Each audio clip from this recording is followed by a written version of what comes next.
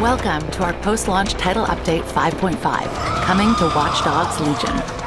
With this update, we are celebrating a crossover with Assassin's Creed, featuring 2 new story missions and side missions, free for all players. With this crossover, all players will have a chance to play as Darcy, an assassin with a deeply rooted connection to the London-based Brotherhood, in one of the story missions. Tailored for stealth gameplay, Darcy uses tools such as her AR disguise to infiltrate restricted areas and signature hidden blade to dispatch enemies quickly and silently.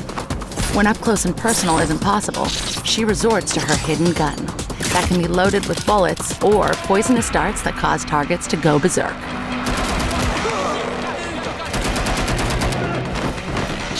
Season Pass owners can play as Darcy in the full campaign and online mode.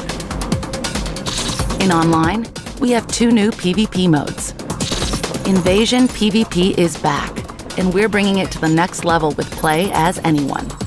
Like previous Watch Dogs games, the invaders will attempt to complete the download on search team members. In Legion, invaders will have access to more tools of deception, including the ability to swap to other characters in the world to avoid detection. The search team will use their weapons, abilities, and tools in the environment to prevent the download from finishing. Our second PvP mode is called Extraction, a new free-for-all PvP take on Capture the Flag. Obtain the prized crypto drives and race across the city to upload the data, while opposing players hunt you down.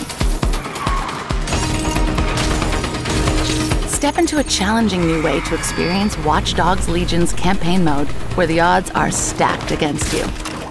Tougher enemies, fewer DedSec resources, longer injury and arrest times, among many more gameplay changes.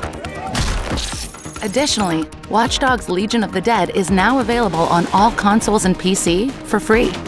With this update, we have added different weather conditions that affect the gameplay experience, new weapons, new enemies, and survivors stay with you in successful runs. Survive, extract, and repeat with up to 3 friends in a London that is overrun with the undead. Thank you for tuning in, and we hope you enjoy the update.